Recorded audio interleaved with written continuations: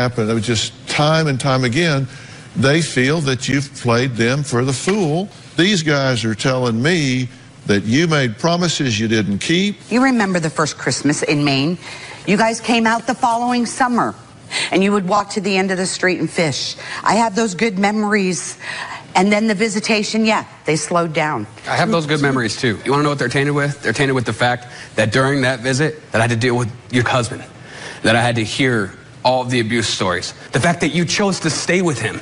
It's not a choice. It absolutely is a choice. No, you don't understand what it's like to be in a relationship like that. I couldn't get myself out of it. Even counseling, I couldn't get myself to just go. I couldn't. So I didn't know. Choice. That was you choosing. It's not a choice. Absolutely it was. It was being pushed down to the ground so far that I didn't have any confidence in myself. There is such a thing as a battered wife syndrome here, where what seems like an easy choice gets to a point where it's not an easy choice.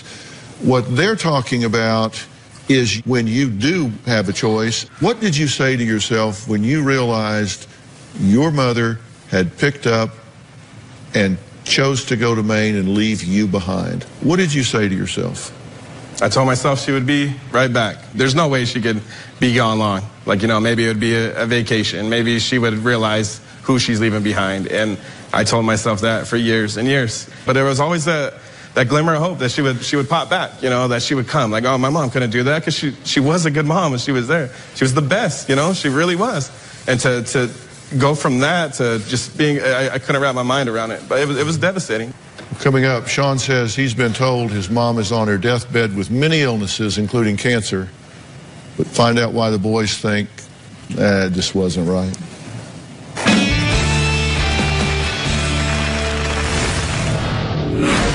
Did you pull up on the lawn to fight his fiance? I did not pull up on the lawn. Well, where did you pull up offering to fight? I pulled up in the parking lot, not to fight. You wanted to give her a hug? I would consider my mom the queen of broken promises. One lie after another. One of my favorite catchphrases was "it's in the mail." The "it's in the mail" phrase was definitely something that we associated with disappointment and pain. When you're a kid and every time you think, mom sent us a Christmas present or mom did it, and then there's nothing, not good. I'm not the same person. Did I not make plans to come out this summer? Did you come? I was told that if I came, I wasn't allowed to see your children or your children. That was brought up, and I never got a response back from Sean. I did not come because I had no one to visit. That's a run-on sentence. Did you come? I did not come, Dr. Period. Bell. That's the end of the sentence. Now, you can make another sentence, but that's the end of that sentence. That's the end of that You said you were coming in June. Did you come? No. You don't get it. I made plans to come. I was told not to come. I was told not to come. I never told you not to come either. Your messages from your ex-wife were that we decided this was not a healthy situation. Don't worry about coming. Well, speaking of spouses, did you pull up on the lawn, blowing the horn, offering to fight with his fiance? I did not pull up on the lawn. I did not pull up on the lawn blowing a horn at all. Because where did you pull up offering to fight? I pulled up in the parking lot. Offering to fight my fiance. Not to fight. I said, if you have something to say, you need to come outside and say it to me. You're a liar. Instead of to her friends and on Facebook. You wanted to give her a hug or what? Probably in the end, yes. I wanted to apologize for the way I maybe had previously sent a text message and it was not the correct thing to say at the time. But it had gone, I'm not going to say but, it's gone both ways.